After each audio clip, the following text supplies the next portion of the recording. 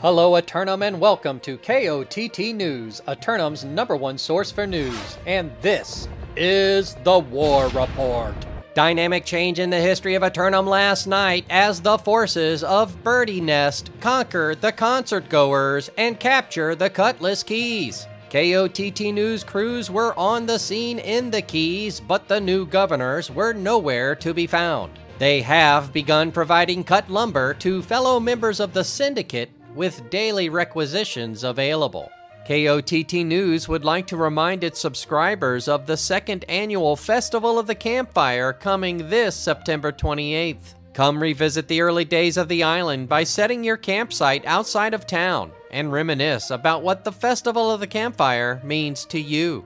Turning to the weather, and today looks like it's going to be a long hot day as the sun rolls across the Eternum sky.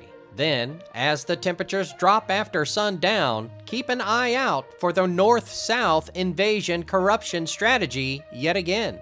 3 roster submissions for Simulated Fantasy Combat Resolution tonight, brought to you by LARPco. Remember, if it isn't LARPco, it is cardboard.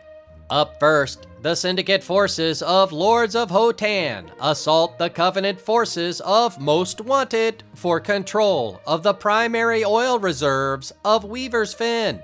Slogging through the peat moss bog of the Fen, the Great House Lords of Hotan seek to expand their territory across the island.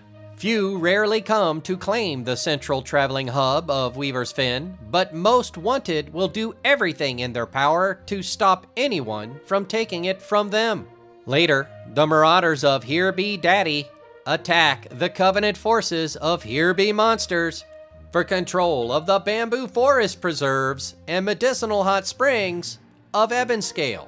The newcomers of Here Be Daddy move to position themselves to investigate the rumored breach in the northern Death Wall.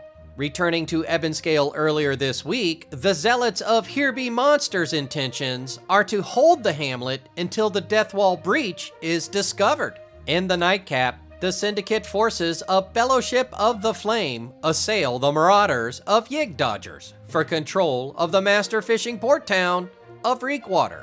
Making another move to acquire land on the island, Fellowship of the Flame turned their attention to the unstable region in the southeast.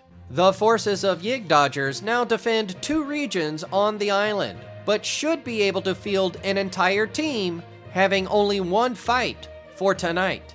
We'll have any late-breaking outcomes and reactions from the citizens tonight at 11. Until then, this has been War Correspondent JChalant, KOTT News.